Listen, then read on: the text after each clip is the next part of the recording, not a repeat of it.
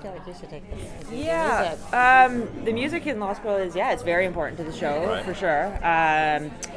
Obviously, like our sort of theme song was that was created in our first season, but all the score and all the source music is done by a company called Silent Joe. They're sort of our music supervisors, but it is really important to the show, and the what we try and do is use a lot of independent bands and singers and that Often sort of Canadian thing. if we can.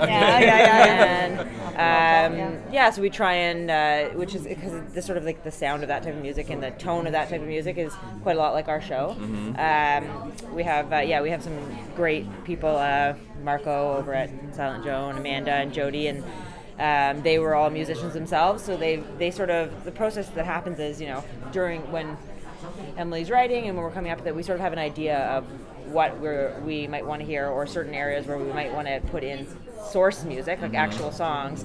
And then once the episode is done and we go into post, the music is then presented to us, and that's when we actually put it all together. So it's actually months after we've finished shooting that we actually choose the songs, and we choose whether or not we're going to use composition or source. Got it. The source is all composed by our composer. It's actually a really interesting process, but it happens quite later, much after the filming. Some good cues. We got Duran Duran this year, Hungry Like a Wolf. That was like when you write into the script and you're like, there's no way we're going to get it, right? And then you're like, oh my gosh. So yeah, that was amazing, because you never actually know. The truth is you never know what's going to be like out of price range and what's going to be like, yes, we can use that. So the writers, of course, will write anything, right? Like, sure, Katy Perry, we can definitely do that. But that was a really pleasant surprise that we got that. Yeah, and we got some fun stuff. Coming up for fun stuff in season 4. Yeah, and we've been spoiled, so now we just write in everything. Yeah, the Beatles, they're so cheap. Yeah, exactly. Yeah, so. Madonna, whatever. Yeah, exactly.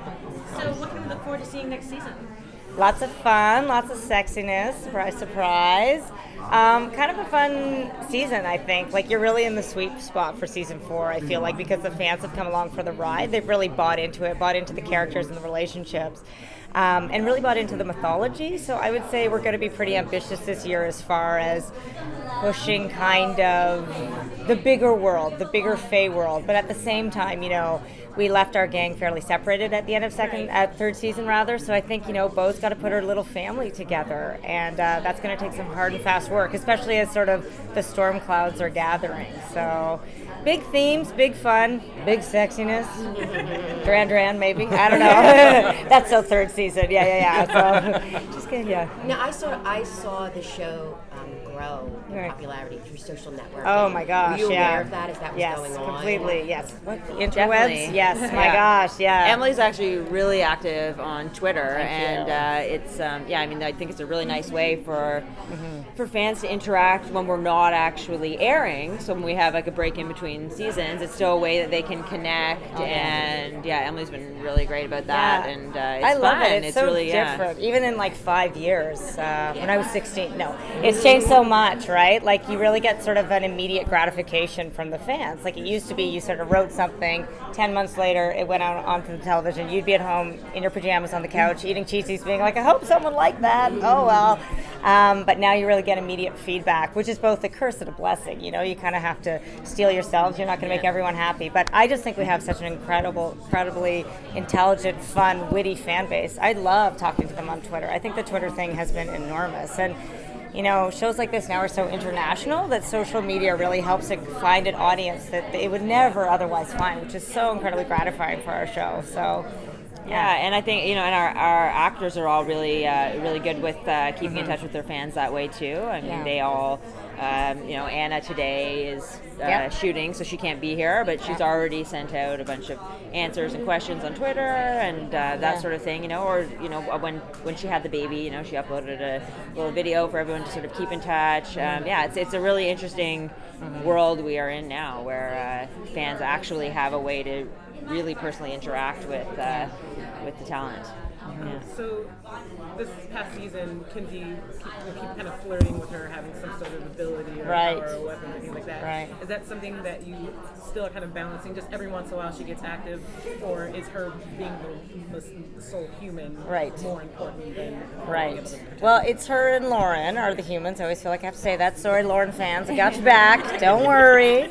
But yes, it is sort of so tempting for Kenzie, right? She's really in between worlds right now, I feel like. Like, she is sort of part of this Faye family, but can she ever truly be part of it?